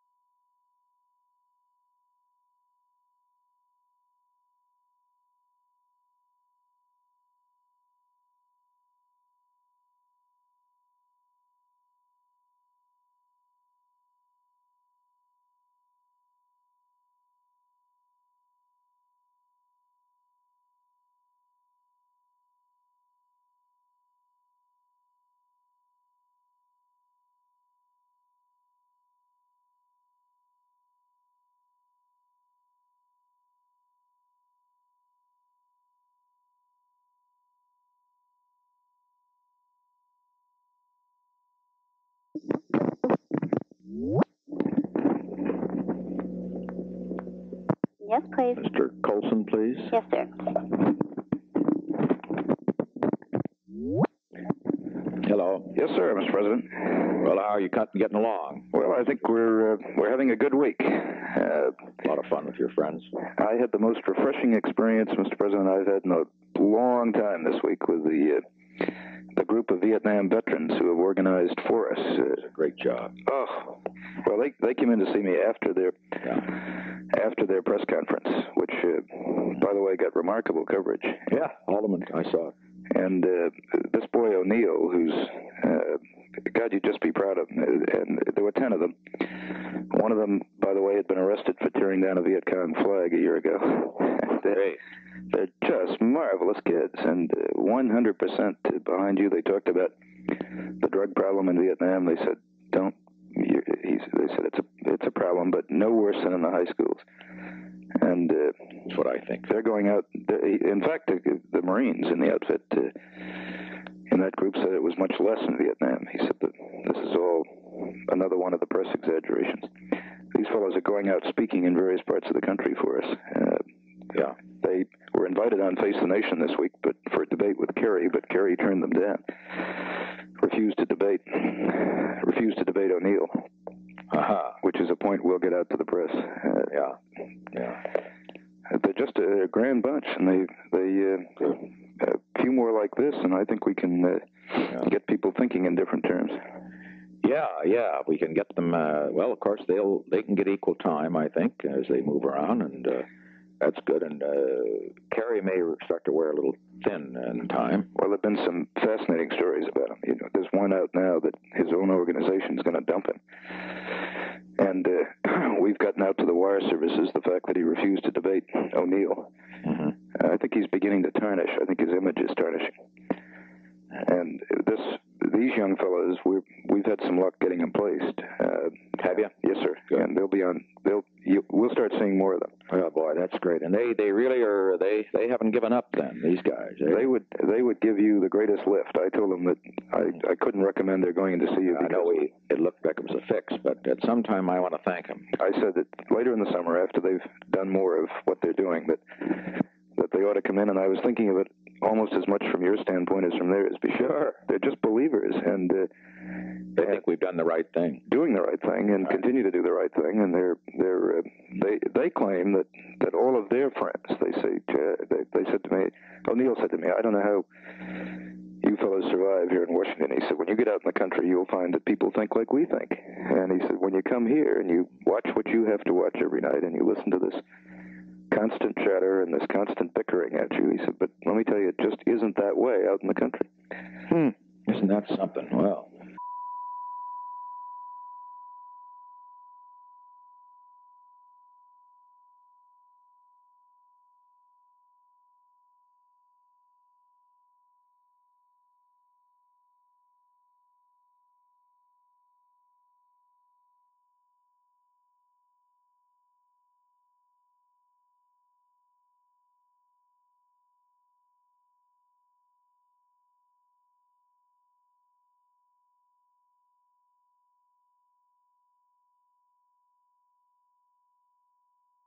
I think the police news has moved very well this week.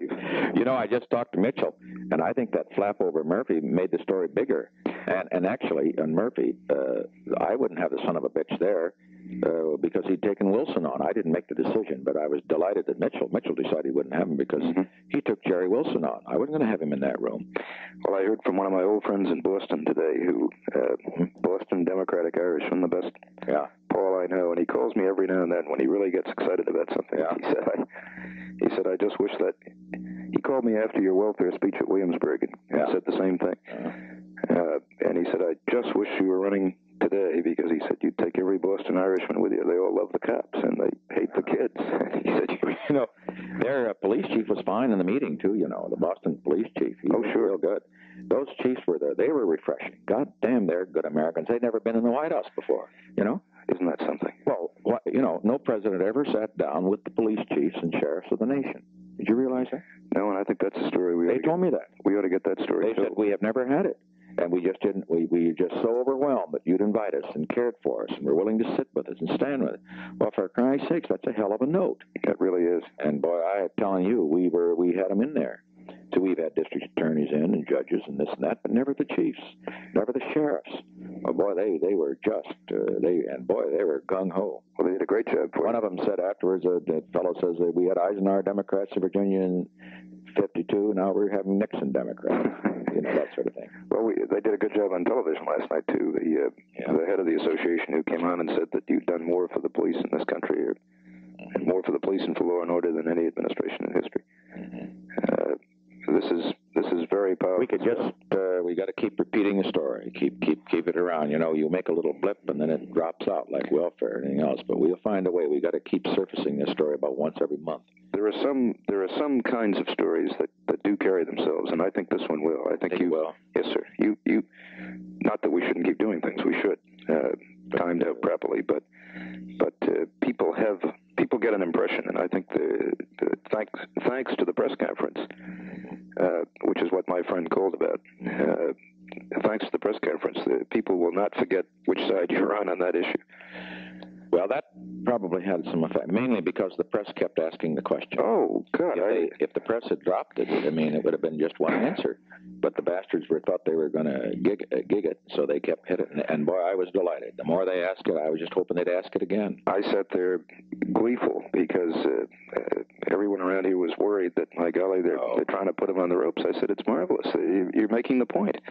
Sure. And the more often you answer that question, the way you answered it, and firmly, the better. That's right. Just stick to it. No, sir. I never believe we have to realize a little controversy sometimes is the only way you make the point. And cracking that one, we finally got across the point, at least before a great number of people, that we were strong on that issue. And I've said it many other times, but this time they heard it. Well, sometimes a more lasting impression is made by whom you are against than whom you are for. And being against the May Day vandals, as you put it. And against the press. And being badgered by the press. That's right. The combination of circumstances, there'll never be any doubt in the public's mind where you stand on that issue. And you don't think so, huh? No, sir. And Dick Kleindienst picked it up beautifully. He drew Kennedy out into an answer yesterday, which I think is just superb.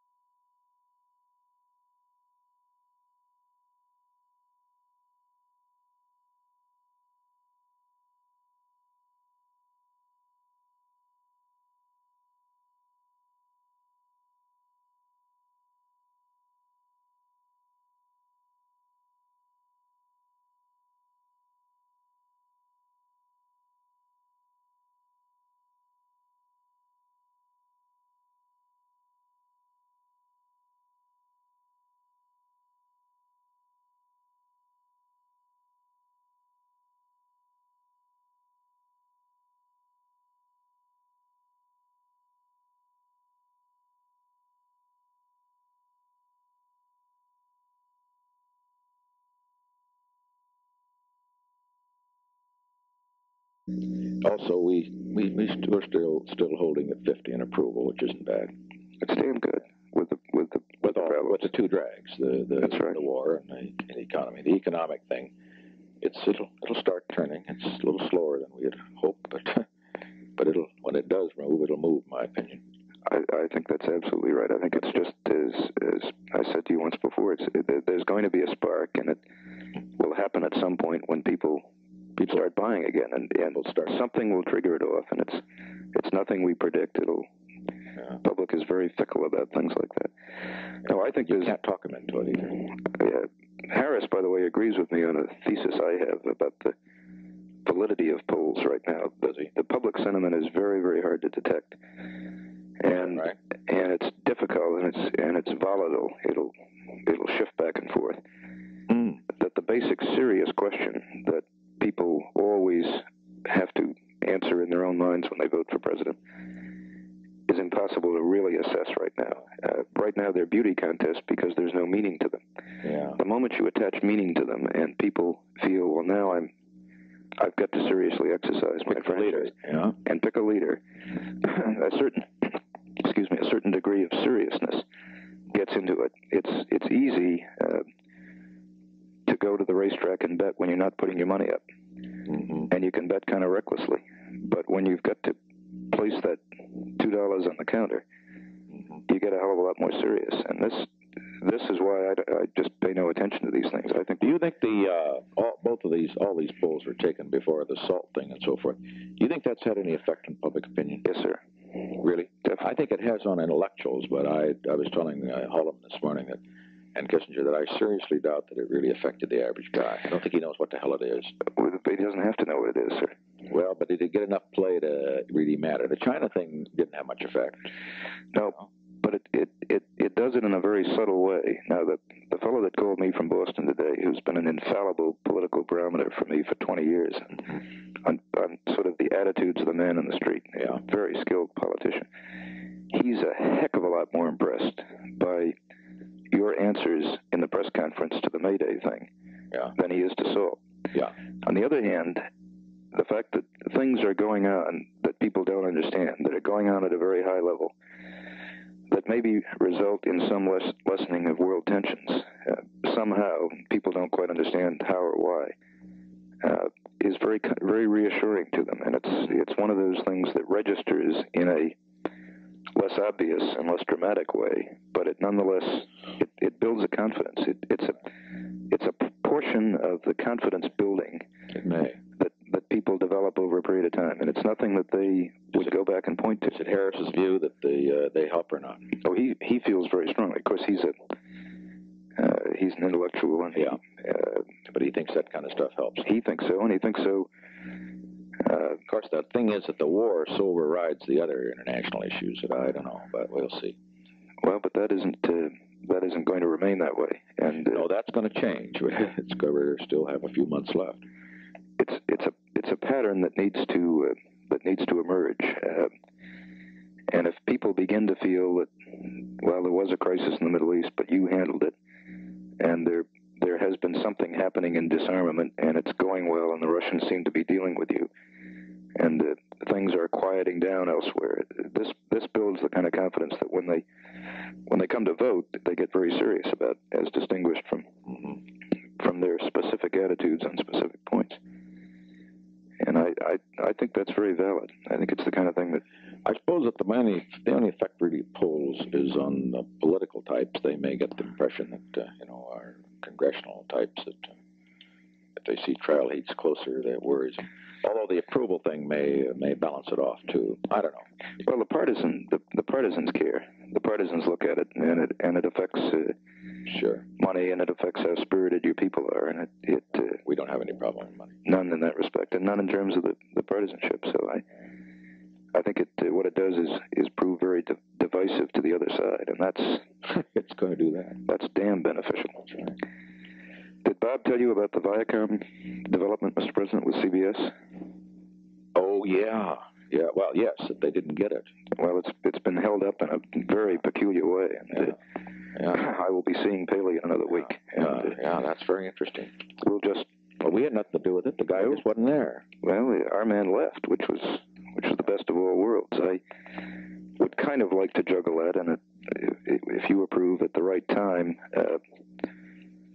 deliver it for them. But yeah, with a clear understanding that we did deliver. And the idea that first we didn't hold it up, but if they ask us to help, my God, they got to help us a little. Well, if they ask us to help, and then we in fact do help, we have a right to look to them once in a while to be a little reasonable.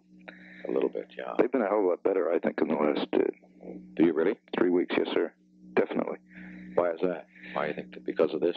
Oh, I think this is a good part of it, and I think that they've gotten the signals, and they're just a little nervous. There's enough going on, of course, with ABC, the CATV thing. When you called Goldenson, that that just did it. 20 minutes later, his lawyers called me right after your call and said how thrilled he was, how appreciative, and.